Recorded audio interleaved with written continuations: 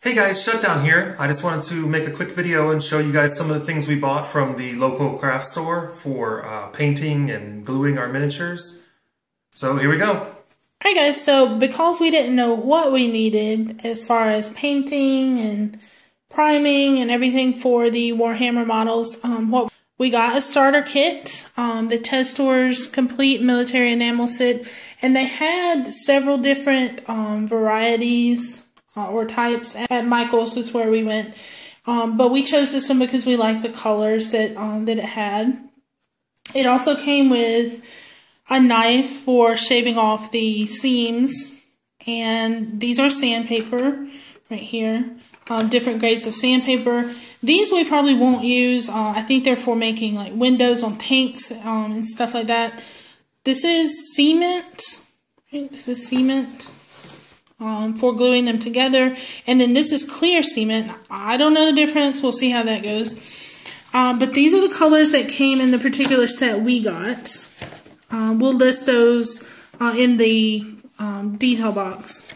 But this is the military enamel finishing set that we chose. And then it does come with some paintbrushes and some glue tips, which we probably won't end up using, but there they are. Oh, and then like little, for putting your paint in, little wells. Okay, and then we also got some extra things that we thought we might need. That's paint thinner to thin out the paints. And then we bought a few extra colors we thought we might want, gold and silver metallics, and a few other colors. We got the non-toxic cement glue because, yeah, I don't want to be poisoned, so there's that.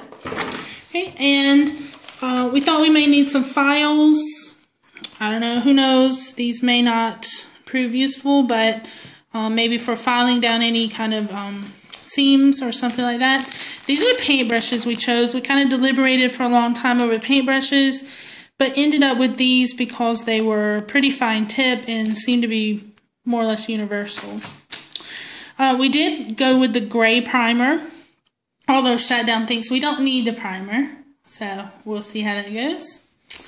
And then we got some more paint wells. Those do have lids, although we probably will not use them, but they're there.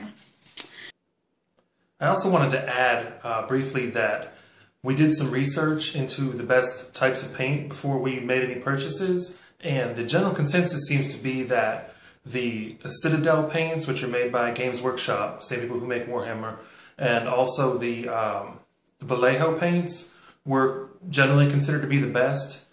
The reason we ended up going with the Testors Paint was because our local hobby shop didn't really have a lot of selection of, you know, the high quality paints that you might want, and also they were a bit more expensive. We kind of went for a middle ground here on the Testors. Hopefully these paints will prove to be pretty good. I think, you know, we got enough models, we'll be able to try to paint a few and see how they look, and if they just are horrible, you know, we can always turn around and go back and find some Citadels.